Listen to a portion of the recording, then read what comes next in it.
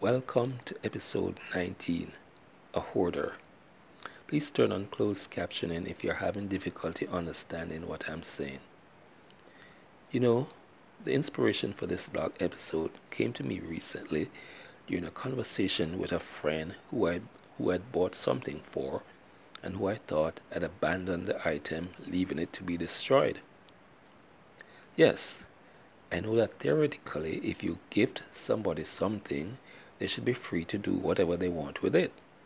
But sometimes the nature of the gift, or how or to whom it's given, can leave you feeling a loss if the item is then simply discarded.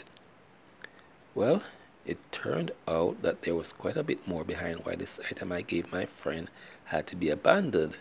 But the whole issue made me start thinking about my attachment to things. People who know me know that I'm a hoarder. It probably runs in my family because I have a sister who is a big time hoarder too. Most hoarders, but not all, tend to have chucked up places. Their homes or apartments or whatever are filled to the brim with stuff. If the hoarder is an organized person, then the place is filled and everything seems in place, but the place is still congested. If the hoarder is disorganized, then the place is just crammed and messy. But not all hoarders lived in chucked up places. That's because there are a lot of things you can hoard, and while most hoarders hoard physical things, not all do. And some people have the resources or ability to keep the stuff they hoard in a separate place from where they live or habitate. A hoarder is different from a collector, who is someone who amasses specific items such as coins or artifacts or pelts or trophies for whatever need or reason. Hmm. I'm remembering this Paul Newman movie called The Last Castle that I watched recently. There's this scene where the prison warden listens surreptitiously as this newly arrived prisoner is in another room examining the warden's collection of war artifacts and says, "Any man with a collection like this is a man who has never set foot on a battlefield." But let's not divert further.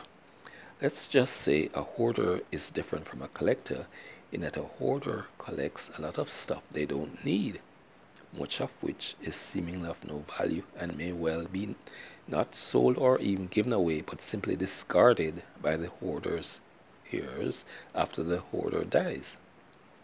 But some hoarders also collect a lot of stuff they don't need, but which is of immense value. Maybe the hoarder didn't realize the value, or more likely they did, but still wanted to hoard whatever it is. You know, a lot of very rich people hoard wealth. Think about that for a bit. Hoarding wealth.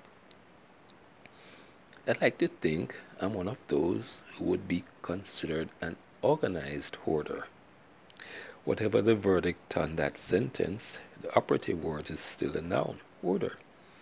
I recognize that I'm a hoarder, so I've spent some time considering why I hoard stuff, and my thought and reason as to why sort of became clarified during an even more recent discussion I had with another friend. I hoard not because I cherish stuff, but because I cherish the value of stuff. What's the value of stuff? For me, the value is what the stuff means to me, and what it means to me can be derived from a lot of different things. It could be because of who gave something to me, or where I bought it, or why I bought the item, or the occasion that the item represents. I figure it's the same with most hoarders. It's not necessarily the monetary value, but some intrinsic value they hold dear that cause them to hold on to certain things. So that's why I haven't minded considering myself a hoarder. That is, until now. The word hoard, by definition, suggests keeping from, as in keeping something away from somebody else. A recent house move reunited me with some of the things I've been hoarding. Some were stuff I hadn't looked at in 10 years or more. Books, magazines, cassettes, clothes, photographs, tons of photographs, liquor, porn, memorabilia. I was hoarding them all. Yeah, some will be kept by my ears, but much will probably just be trashed when I'm gone. So I thought further about what I'd said about some hoarders like me hoarding stuff they value.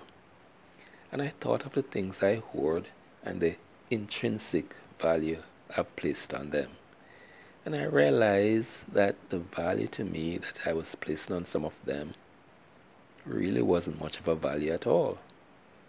I was cherishing things like an excessive amount of never worn clothes that were just wasting away, when deep down I knew I'll never really wear them. So why keep them when they can be of such greater value to someone else? That's what I thought. The end result is that I'm no longer proud of my hoarding.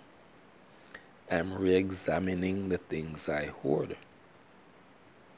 I'm putting my photos and paintings and certificates and memorabilia on display or readily accessible so I can enjoy them. But I'm looking to stop collecting stuff I don't use. And I'm giving away the excess stuff. I'm giving away things like all the clothes I've been hoarding that I don't really need and will likely never wear. My new motto is use stuff I have or make it be of more value to someone else. So I'm becoming less of a hoarder. What about all the liquor I've been hoarding? Oh, yeah, I'm definitely using that.